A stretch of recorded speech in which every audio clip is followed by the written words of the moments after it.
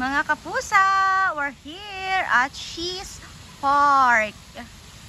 We're here at the entrance. See, there's a reminder before you enter. Your safety first. Wear a mask. Wear disposable gloves. Social distance at 2 meters. Use sanitizer before in and out.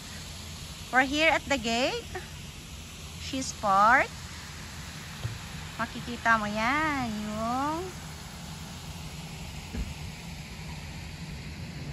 That's the parking, guys. Parking space in front of the gate.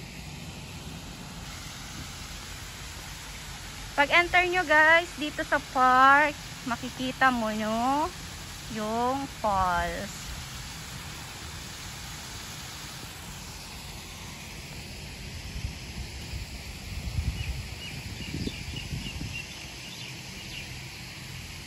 That's my little bridge.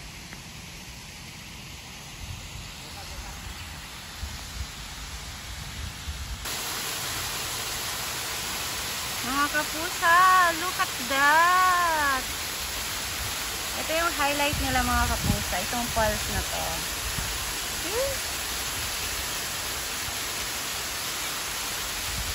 Ang ganda!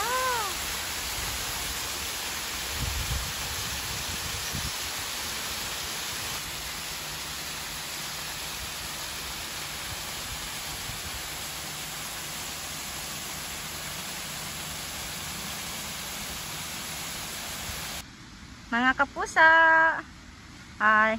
we're here at SHEES Park. Nandito tayo sa information. Let's read the general instruction here.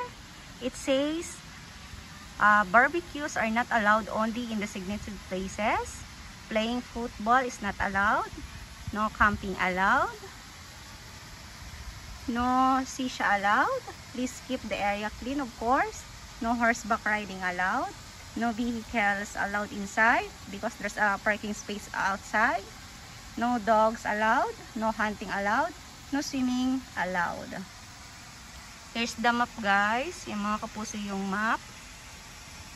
For here, there's a toilets also. Information, cafeteria, waterfall, playing ground for kids. There's also a theater, barbecue area, fountain, and water pond. Then also a family sitting area. May mga bench din dito, guys. Ayan. At the top, guys, meron ganito. Ba't hindi na natin yan mapupuntahan? So, I think this is the theater area. Ayan. This is for kids. Kids area. Kids playground area, barbecue spot, the waterfalls here, the cafeteria, then the toilet here. That's the map, guys. First thing you should check here in SHEES Park.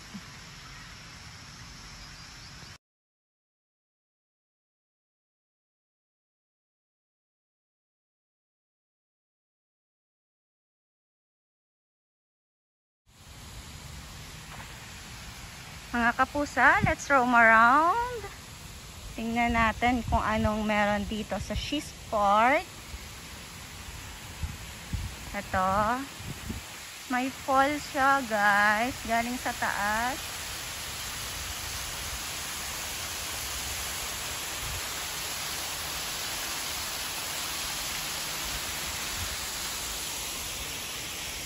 Bridge. Yes, guys.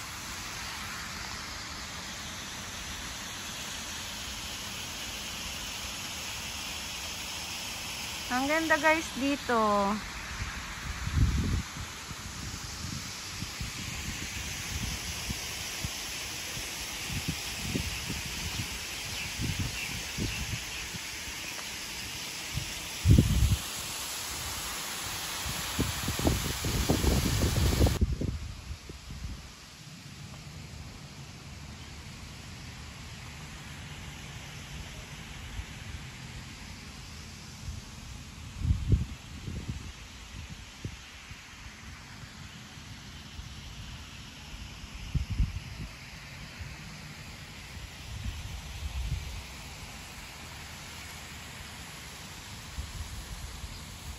Mga kapusa, kapag kasama nyo yung mga anak nyo, there's a playing area here for kids.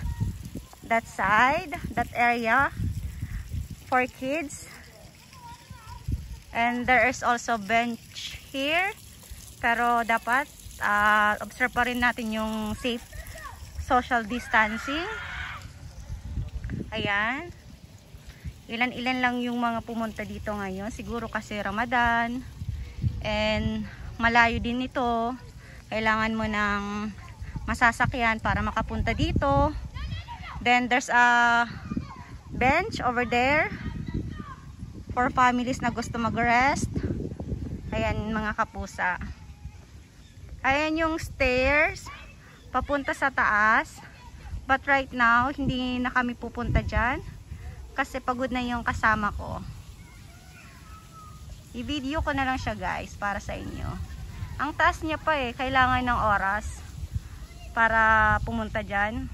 Worth it. Kung pupunta kayo dito mga kapusa, worth it yung pagod nyo, yung memory ng camera nyo, ng phone nyo. Ang ganda. Good for family din to. Ayan guys, oh, may mga ibang lahi nagpipicture din. Tulad ng mga kabayan, mahilig sa picture. Ang ibang lahi din guys, mahilig din sila sa picture. Sabi nila mas marami daw yung tao dito during at night kasi maganda dito pag gabi.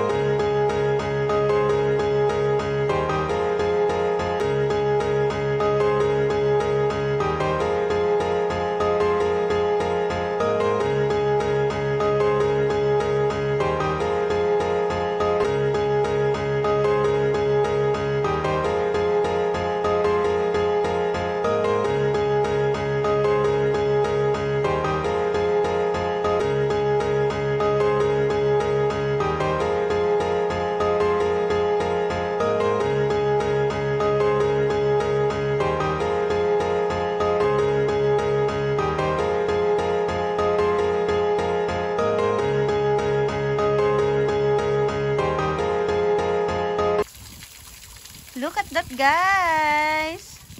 Gandang magpa-picture. Then the background, see those rocky mountains.